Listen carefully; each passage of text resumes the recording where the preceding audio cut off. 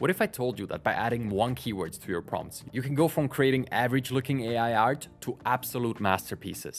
Midjourney is an insanely powerful AI art generator. What you might not know is this advanced technique that I will be sharing today on how to get stunning results. No, seriously, this is by far one of the most powerful yet simple techniques that I ran into while using Midjourney. And I'm not exaggerating here. Look at some of these results before and after I added this one keyword. But hey, I don't want to stretch this out anymore. The keyword I'm talking about here is adding an artist. Yes, simply adding an artist's name will bring your artwork to a whole different level. To be more specific, it brings your artwork to the level of the artwork that artist produced. And in today's video, I will be showing you an incredible resource where you can visually browse through over 1,000 artists and pick the style that fits your creative vision. Now, to be perfectly clear, this resource has not been curated by me. This has been created by a person that goes by Randolin #4785 on Discord. So all the props here go to him. And before we dive right in and show you some tips and tricks on how to get the most out of this excellent document, I want to quickly address how to implement this in your AI art generation as a beginner or advanced user. So as you might be aware, the longer your prompt, the more specific the output will be.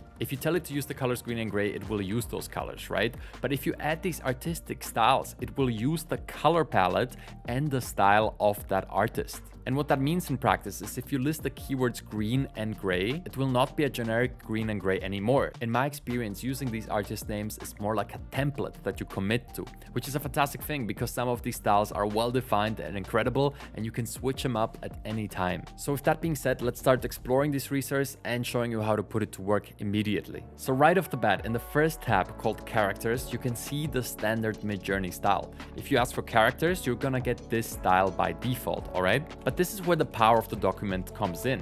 When I zoom out, you're gonna see that we have over 100 different artists that specialize in character creation. And now you can go ahead and simply pick one that suits you. Now these black images are simply pictures that have not loaded. So if you reload the page, you'll get some of those. Also, there's a link to a copy cheat here, which sometimes works better. It really depends on how many people are using this right now. So let's just put this to work right away. What I'll do is I'll open up my Discord server and I'll go into the channel AI Art 2. Now, I prefer this approach from going into the official Midjourney server because there you'll be getting new messages every second and the art you generate will get lost faster. So let's begin by saying imagine as per usual. Let's just say character as in the tab that we're using here. That's my first tip.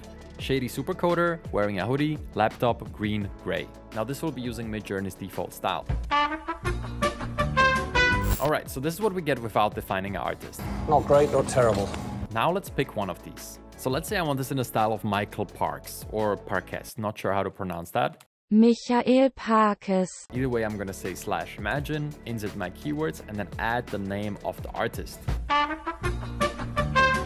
Will you look at that? That's just incredible. Instantly, he looks more like a godly entity, just like the style of this artist. I absolutely love this. Okay, now just out of curiosity, let's take that prompt and add another artist and see what we get if we add Egon Schiele to the mix here. His style is very different from what we just got here, and I can't wait to see the result of Midjourney remixing these two. And there you go. Wow, I'm actually loving it. As you can see, the details of the characters, such as the face or the hands, are defined just like Egon Schiele's style. But the overall look and style still come from Michael Parks. Incredibly powerful stuff, but that's just where the fun begins. As you can see, there's multiple tabs here, so you can go to landscapes and get inspired by all of these various styles. Or you can do cartoons, paintings, anime, sci-fi, creatures, medium, time periods, fashion, print media styles, or games. And this is the second category I want to demonstrate here, because you have to realize that people nowadays, especially young people, have a stronger emotional connection to some of these game franchises and their look than they do to masterful artists that lived 300 to 400 years ago. And that's why I personally believe that this category in particular is very powerful. So let's rerun the same prompt we had here, but we'll add God of War. All right, look at that. If a Greek god were to come down and hack a server, this is what it would look like. And the incredible thing here is there's hundreds of these in each category. And the very last thing we'll try here is taking this godly supercoder and adding the character style of Michael Parks to this, as I simply love the materials and the look that provided. Look at this. This might just be me in 40 years. So did I overpromise? I don't think so. One keyword changed the entire game when it comes to your output, and you can pick the one that exactly fits your vision. I linked the Excel sheet in the description below, and to learn about more ways on how to use Midjourney creatively, you'll want to check out this video.